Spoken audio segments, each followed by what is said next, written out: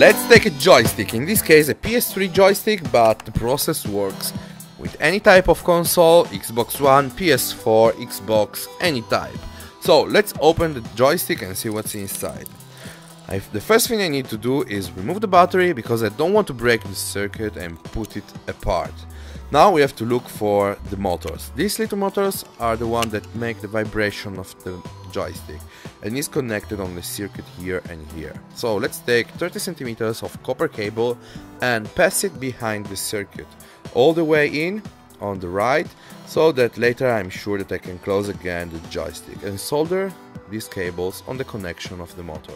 I'm going to use a soldering iron to do this. So one cable on the right and one cable on the left. These cables are a bit too long. I need to cut it about 4 or 5 centimeters, so without hesitation I can use some scissors to do this. Now let's take a small relay. This is a 3-volt relay, and inside of it we can find a coil, a copper coil, and some contacts. I'm going to solder the short cables to the coil of the relay and the longer cables instead to the normally open contact of the relay. I use also a soldering iron to do this. Now pull the cables and find a place to hide the relay. Here is a great place. Cut the excess of the cables, and now let's take this. This is a female connector, but you can use any type of connector. I'm going to solder it to the cables here and here. Push everything inside the joystick again, and now we can see if we can close everything again together. But first, remember to put the battery. So as you can see, the joystick closed without any type of problem. I secure everything with the screws, also 2 screws on the top to secure the female connector. Now let's take a big relay. This is a 12-volt relay, and here is the schematic. So a copper cable on top of the joystick, and this goes to the coil of the relay and to a transformer. So what is a relay and how it works? It works like a button, but instead of using a finger, the relay closes when it's activated by an electric signal. So I put a small relay inside the joystick, and this is activated when it takes the electricity for spinning the motor. When this relay closes, give electricity to this bigger relay. This bigger relay is so big that can handle without any problem the electricity that comes from the house. So I can activate a big motor. I want to replicate the vibration of the hands, but this time I want to shake all my body. That's why I'm using such a big motor. To make a vibration motor, you need to put an unbalanced weight on the top. And the first thing I need to do is find something that have the same dimension of the shaft of the motor. So these nuts work great.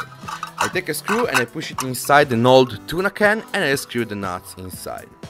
I made with some more metal mesh. This is like a stopper and will stop after the mold. I put inside behind the stopper some cement, and I push it with my fingers. This will stop the mold. Okay, now I melted in the kitchen almost 1 kilo of lead, and I put it inside the mold. I wait about 20 or 30 minutes that the mold gets colder, and I can handle it and take away all the things I put inside the mold. So let's take away the stopper and take away also the big screw that is on the bottom. Now the mold is free, and I'm quite happy on the result. It looks like almost like the small motor I showed you earlier. So I can put it on the top of the shaft and make sure to stop it with a big screw so it doesn't fly away and kill me. I only need to take the chair, this is my favorite one, and find a way to attach the motor on it. Yes, on the back I put a piece of wood and works great. This is the result.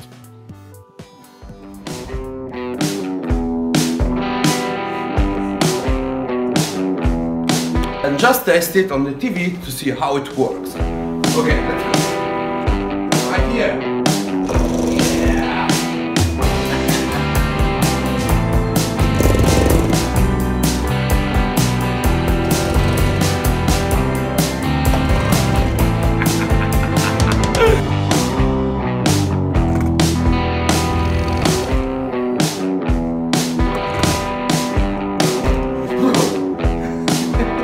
Tremano le orecchie anche.